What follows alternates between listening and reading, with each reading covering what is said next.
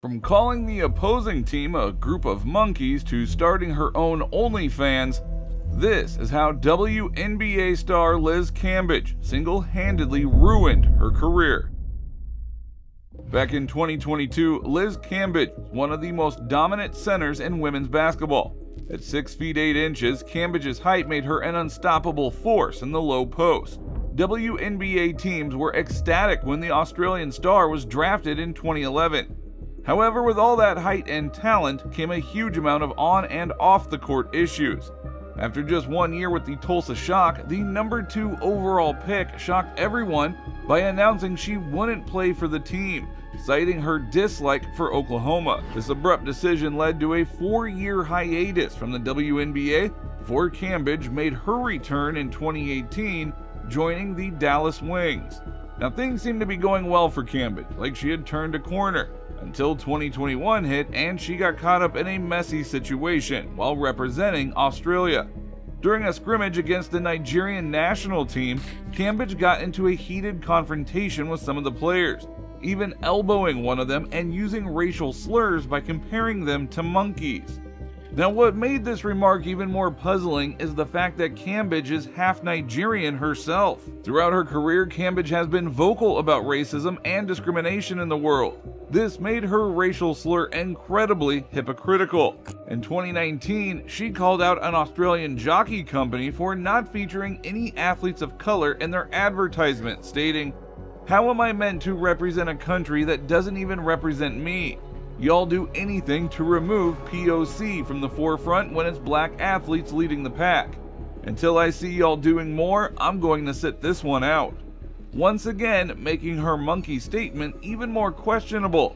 But she wasn't done, as this only further highlights the questionable nature of her monkey comment.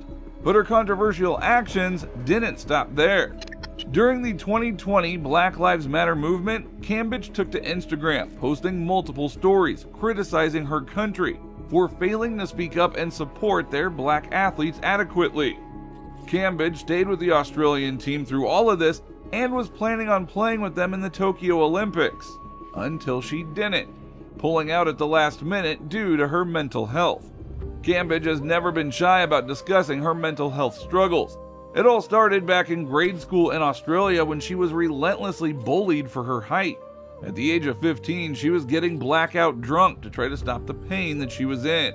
Despite eventually learning to embrace her height as an advantage, the emotional turmoil continued.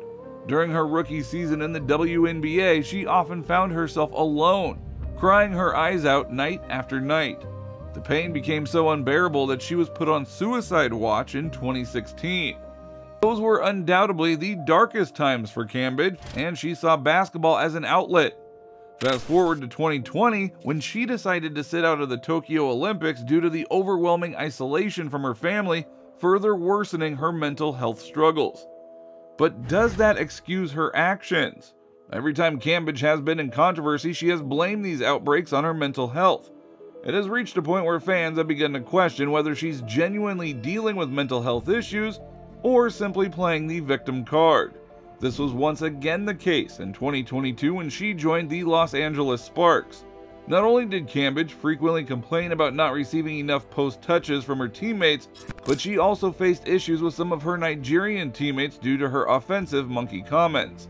Following an 84-66 loss, Cambage stormed off the court, got dressed, and told her teammates, "I can't do this anymore. Best of luck to you guys." Shortly after, Cambage and the Sparks agreed to part ways, effectively ending her WNBA career.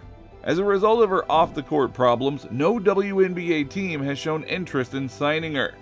However, Cambage seems to be doing just fine, as she has picked a new career: OnlyFans.